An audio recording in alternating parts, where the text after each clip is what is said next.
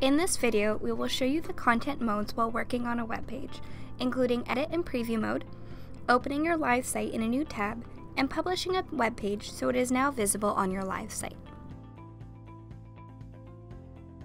Clicking the live site button will open your live site in a new tab for you. This can definitely come in handy while you're working on your website to see your changes in a nice big view.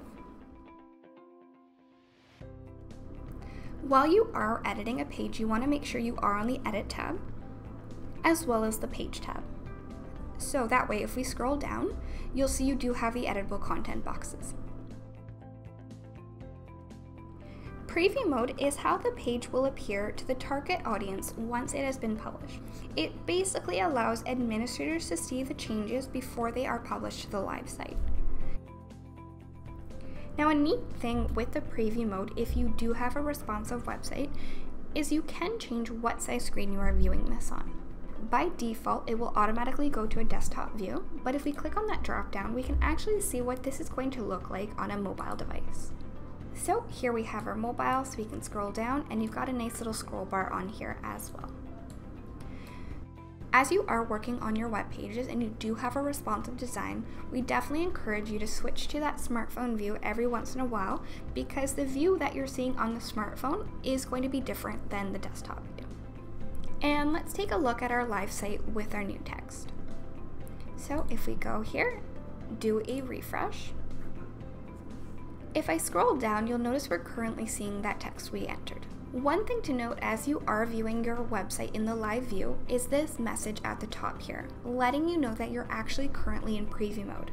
So right now we're seeing the changes before they've been published. So if we actually close out of that preview mode and we scroll back down, we'll see that we only actually see our map and our web part.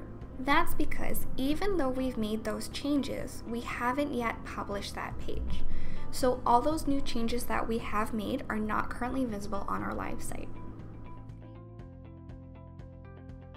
Now let's actually navigate to our live site so we can see that page we created. However, even though we've created it, we're not actually seeing it on our navigation right now. So if I go to the back end of our website, that page isn't appearing because we haven't actually published it yet. You might have been wondering what these colorful icons are on the content tree. Anytime you see this little green check mark, that means that this page has been published.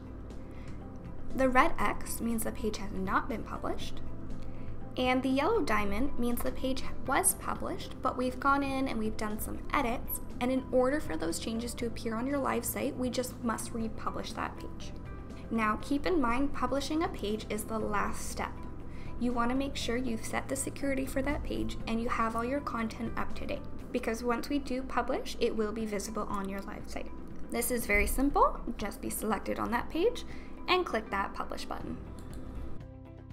You'll see that the icon will change right away for you.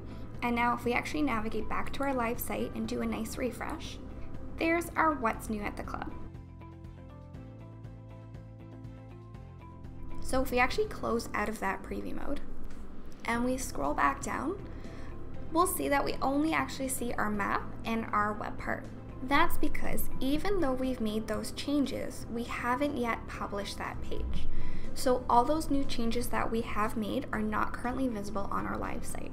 Okay, so we'll see that yellow diamond here. Remember, in order for those changes to appear, simply do a publish of the page.